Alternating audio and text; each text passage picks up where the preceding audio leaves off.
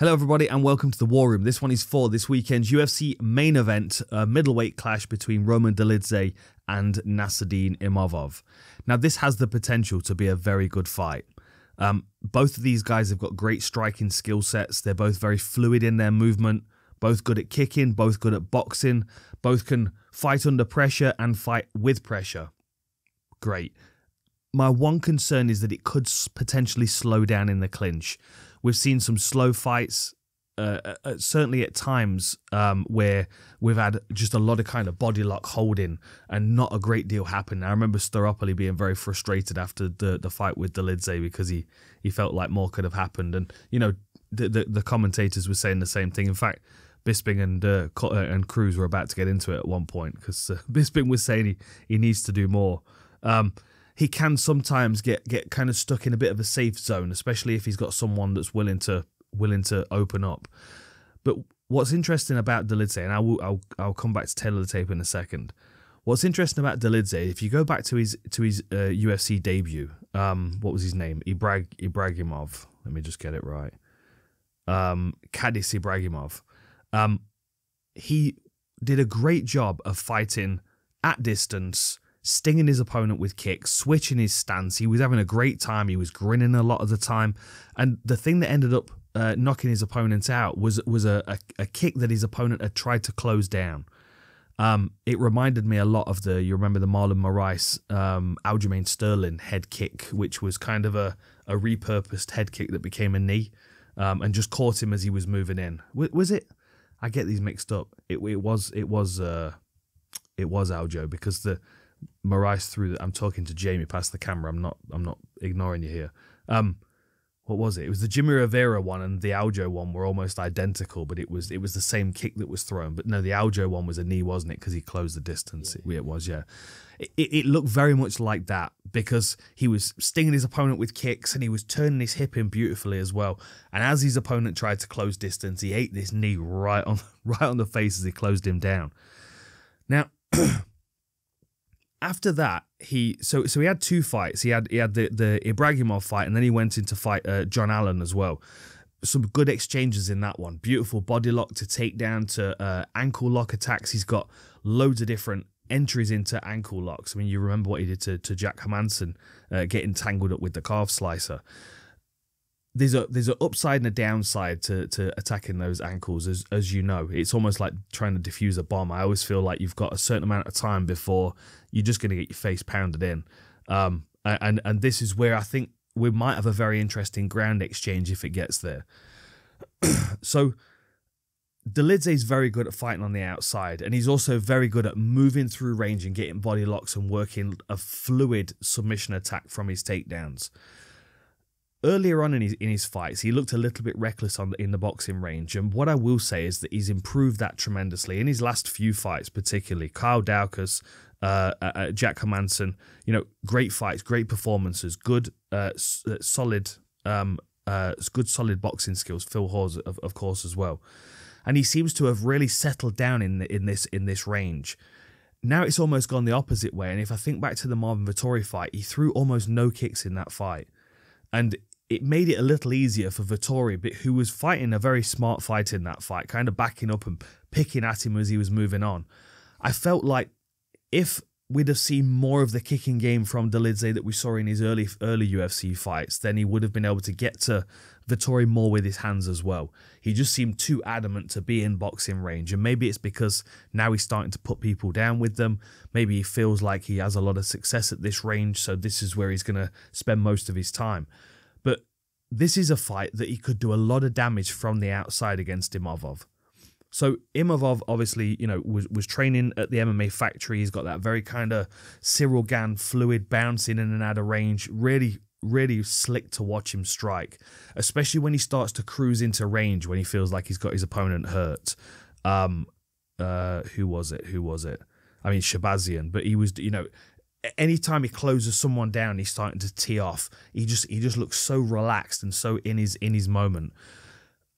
The one weakness that I would say about his game, and this changes depending on what footwork he's using, because of course he starts off with that really nice kind of bouncing in and out, stings his opponent, moves out of range, will drift from one stance to another, stings his opponent, makes it very difficult to catch him. But because he's moving in from outside of a range, if he's got someone that's quite happy to eat up his lead leg, he tends to find himself moving on to a hard low kick sometimes. And I've not seen him have a great deal of answers for low kicks. Now, Dolidze's got a good kicking game generally, and if he invests in that lead leg, he's going to be able to take some of the movement away from Imavov. That would be the first priority for me if I was Dolidze. I'd want to take away that fluidity and that spring. Because for me, Dolidze is a good striker, but he's not quite as fluid as Imavov. He's a bit more hard-headed. He'll hard check low kicks and he'll trade kick for kick, and he likes to get into the scrap a little bit. Whereas Imavov will although he doesn't mind scrapping absolutely, he would much rather be a clean striker and stay out of the range and sting and pick at his opponents. So I'd want to take that away from him first and foremost, and the easiest way for Dolidze to do that would be to take that lead leg away. Now, if we get a performance from Dolidze like we saw against Vettori, then Imavov has got his full skill set. He might be the kicker, working at distance and chipping away at Dolidze, and then walking him onto punches off the back of that. I think their striking matches up quite well, but I think it comes down to who's going to use the diversity in their skill set, because I feel like they've both got it, but I also feel like they can both get kind of drawn into a let me prove myself to you in this range. For Dolidze, I feel like it's because he's been having success with his hands. He's been able to land some clean shots and really do a lot of damage with one single punch. For Imavov, he has this like an excitement and an emotion sometimes that takes over him. Like we saw it when he fought in Paris. What card was that? Against Buckley, and you know, really fun fight to watch. Great pressure fighting. But certainly at times in that fight, he left himself open in situations where Dolidze might be able to crack him with a counter punch, might be able to get a body lock and start to tangle him up and try and drag him to the floor. Let me just go to tail of the tape quick. I'm just going to jump back because I want to get onto their takedowns and their takedown defense, because that's where for me this could get quite interesting and a little bit chaotic, because Dolidze's takedown defense stat is not very good compared to Imavov, whose takedown defense is pretty good. But then because Dolidze loves submissions so much and he throws so many at you, he might find himself in bad positions where Imavov is going to make a smarter decision and start to control and beat him up. You start to see that wrestling heritage coming out of Imavov just a little bit sometimes, when he's able to weight his hips into his opponent and bind their legs up.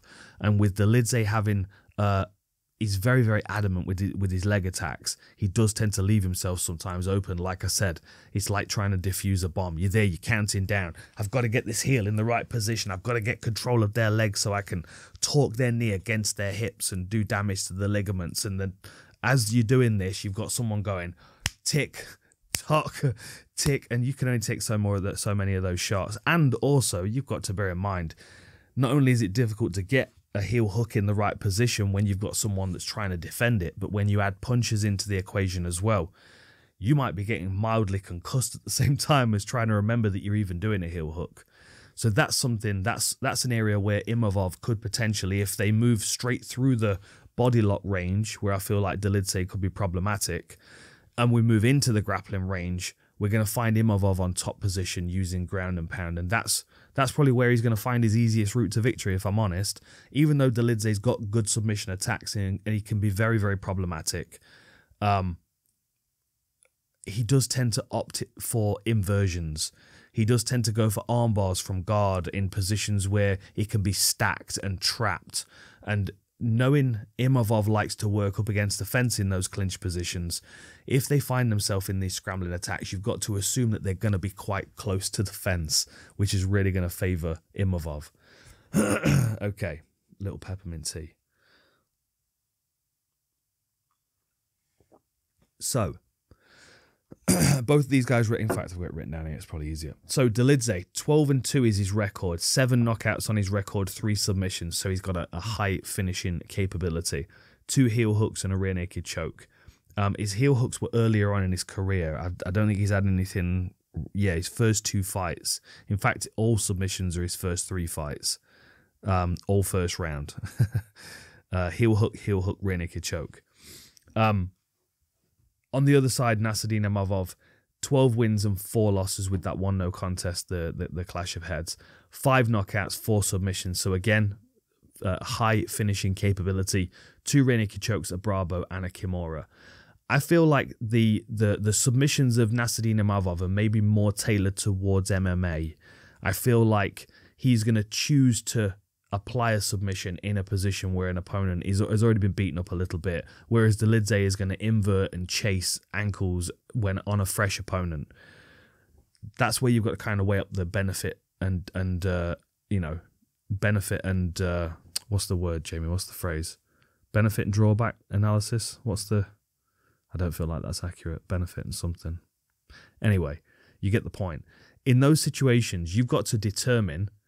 And it was funny because, and I in no way am I criticizing, but his cornerman said to him, "Don't go for the heel hook unless you're going to get it," which don't make a lot of sense because you're not going to get a heel hook unless you go for it, but you're going to tend to go for a heel hook and probably not get it most of the time.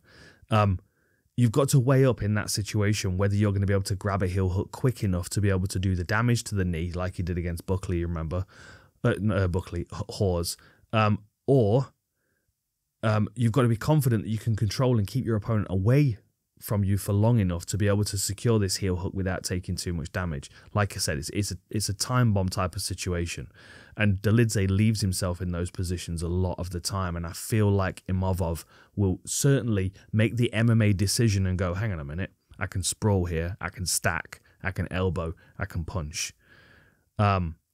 As far as height and reach, I mean, there's an inch in it. It's not even really worth mentioning. 6'2 to 6'3 to Imavov, 6'2 to Dolidze.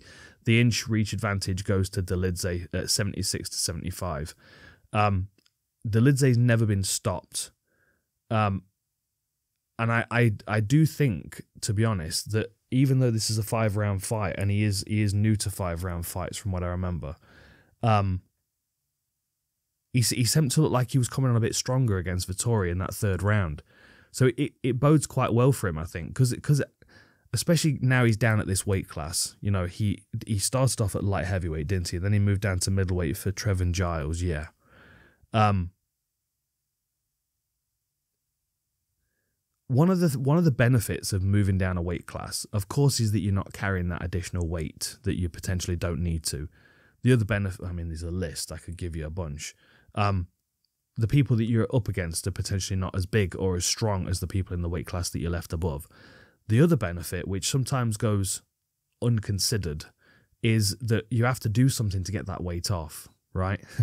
You have to do treadmill work or bike work or something. You build up your base level of conditioning fairly well by accident just because you've got to get the weight off.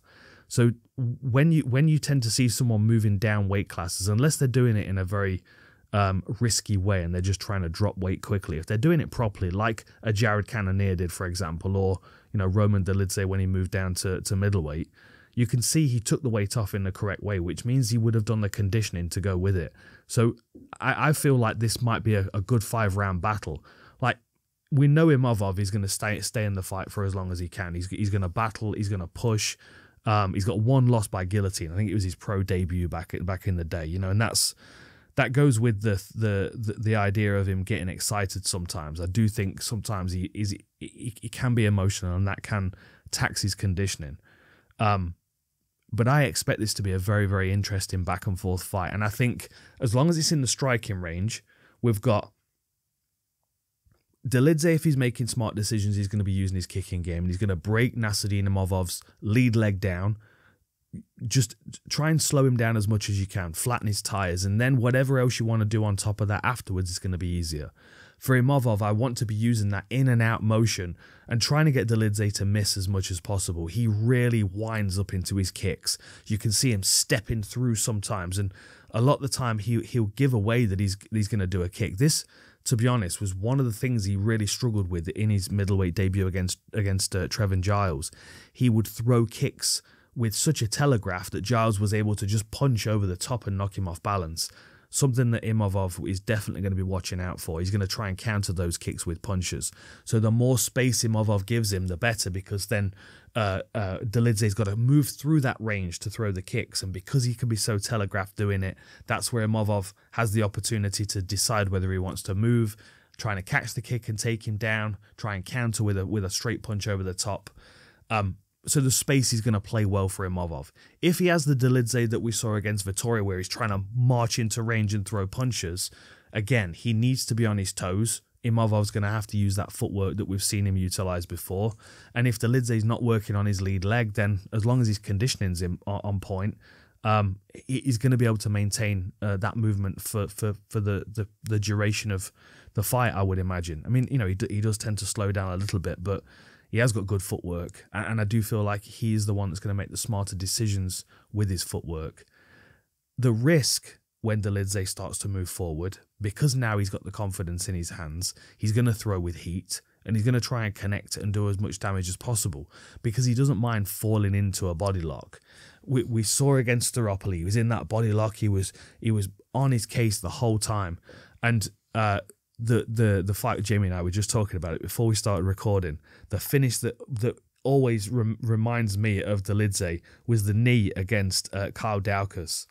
Like, there are a couple of times where we've seen his flexibility. He's got really good hip dexterity and flexibility, and one of the reasons why he's able to attack leg locks the way that he does and invert the way that he does. But that flexibility transfers into the striking range as well, when he's got Kyle Daukaus in a clinch and he can bring his knee up to his shoulder height to crack him in the face and smash his orbital bone. This is where Imavov could get slowed down in this fight.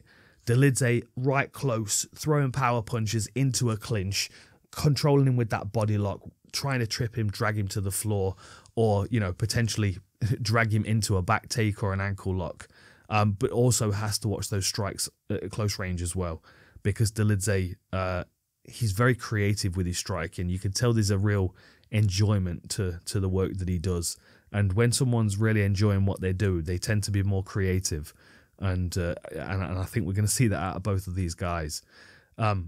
Just going back to their takedown defense, so average total fight time leans slightly towards Imavov. Of course, that's because he had that 5-rounder. Height and reach we've talked about. Strikes landed per minute leans in Imavov's favor, but that's predominantly because he's had longer average fight time, and he's been in those ranges where he's been able to uncork combinations of punches. 53% striking accuracy, 58% striking defense. So they both lean towards Imavov. Now, when it comes to the grappling, both even at 1.7 for submission average, but if you look at their takedown defense, that's where it really stands out the difference.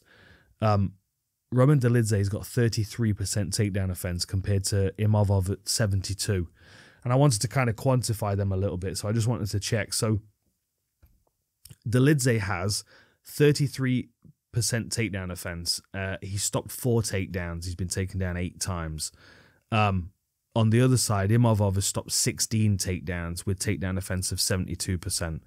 I think that's more likely because Dolidze doesn't mind falling to the floor quickly and starting to attack submissions. But what that does mean is that if they do get tangled up, Imavov can most likely land in top position if he's prepared to immediately defend submissions, because Dolidze is going to drop for ankles. He is going to try and do chaotic things to try and get a grappling advantage. And Imavov, if he makes smart decisions, he's going to find himself in positions where he's going to be able to hit Dolidze while Dolidze's working on ankles or arms and stuff. So smart anti-grappling from Imavov is going to be a big key, and I do feel like his game does lend itself very well to that. What else? Oh, yes. One thing I will mention about Dolidze is his fight against Jack Hermansson. It took him a while to kind of get Jack Hermansson's rhythm. And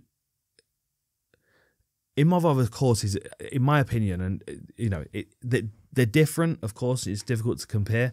But if I'm looking at someone who's a more technical striker and more crisp and clean, I'm going to point you towards Imavov, just because I feel like his technique is sharper and more well delivered. The thing that was challenging for Dolidze against Hermansson was his movement, his ability to bounce into range and give you the impression that he's going to do something, and then he bounces out again. And the awkwardness was quite problematic for Dolidze, and that, if I'm Imavov, is something else that I'm going to be looking at. I'm going to try and utilize my in and out movement to force Dolidze to freeze up a little bit. This is why, if I was Dolidze, I would try and return to my kicking game the best I can, because, well, I mean, he's got really conditioned shins. We saw that. I think it was his UFC debut where his opponent kicked him in the shin and he checked it. And his opponent it was his debut, and his opponent kind of pulled his leg back like he really hurt his shin, and you just got this grin come across the face of Dolidze like, yeah, conditioned shins, come and get it. I would be trying to do as much damage to that lead leg of Imavov as possible, even if he is trying to check those kicks. But I very rarely see him do any kind of lead leg defense. So unless he's added something new to his game, I feel like that's an easy way to get to Imavov. But that would require Dolidze making smart striking decisions and not just kind of get drawn into the, let me show you how powerful my punches are. Yeah, I think I've mentioned it all. This should be a good scrap. I just hope we don't get those moments where it kind of lags and there's a body lock position and they're both a little bit tired and they're both not really doing too much. It might be a bit of a standoff for a while as well, given the fact that they do both know that one another are rather dangerous with their strikes. But, I think with 25 minutes, something's going to get going. And I think we're going to see quite a mix of ranges in this fight.